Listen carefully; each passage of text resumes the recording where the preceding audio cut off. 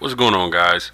Earlier today I did do just a generic DDS plugin for Photoshop, so now I'm going to show you how to install the Intel DDS plugin for Photoshop. So it's pretty cut and dry.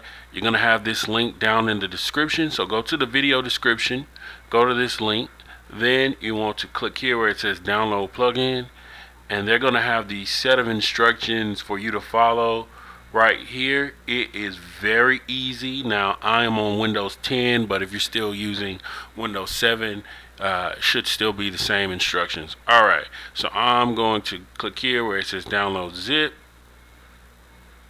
and okay, oh, you know what, it already downloaded it for me. I think let me click it again. No, it didn't. There we go. Now it has downloaded it for me. I'm going to go to my downloads folder, and there it is for me. Gonna double click on that, go into these. So first thing I'm gonna do is go to plugins. Now you can read that other stuff yourself if you want. When I go to plugins, I'm going to the 64 bit version, so I click on that. Then I also need to go to, so let's go to my Photoshop 21 folder. So program files, Adobe Photoshop 21, then plugins. See, I already have a DDS plugin there, but I'm going to copy this Intel Works plugin over, click continue. Alright, that's now installed over there, and here I click back 2 times. I need to go to the scripts.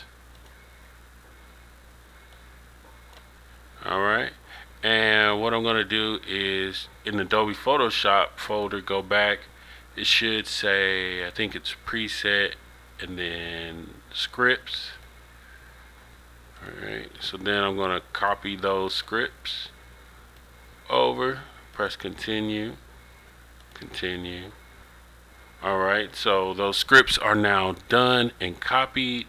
So now when I open up Photoshop 2021,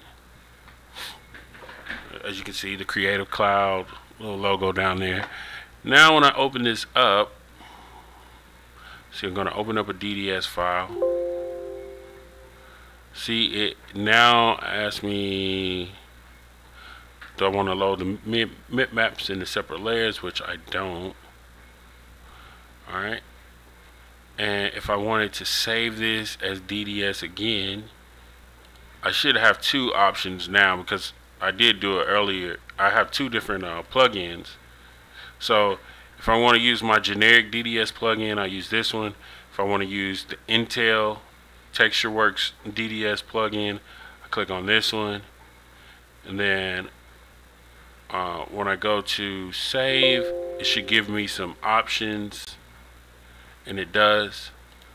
So then you can choose from any of these options.